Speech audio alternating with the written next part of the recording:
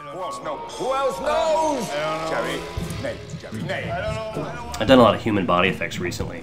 A lot of things I build end up going unnoticed. In conspiracy theory, we built a head of Patrick Stewart that Mel Gibson has to bite the nose off of. And a lot of people don't even realize that that's a puppet head he's actually latching onto. Many times I have to work with digital effects houses to help create the effect.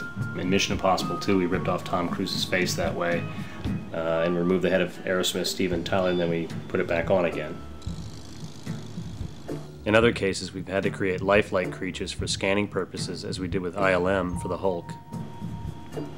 We've also decapitated Christian Slater, Martin Landau, Christopher Walken. But I also really enjoy creating original characters in the form of creature suits worn by actors or building mechanical puppets.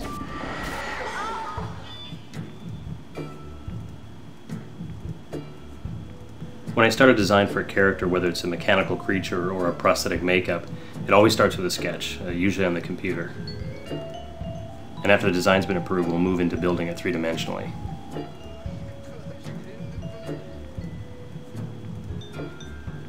Well, I've been lucky enough to be involved with some characters that have become rather well known, like Freddy from Nightmare on Elm Street, Chucky from Child's Play, and the Crypt Keeper from Tales from the Crypt. We've had to create many different animal characters. Some were more fantasy-oriented than others.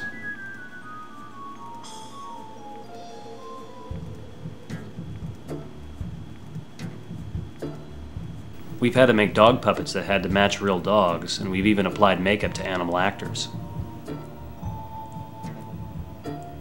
Sometimes projects vary in scale. For example, the smallest thing we've done was a mechanical life-size cockroach that was used in the fan.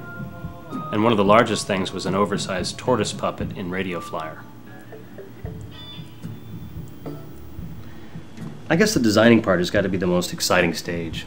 You know, to create something that already exists in this world, or even things that live beyond.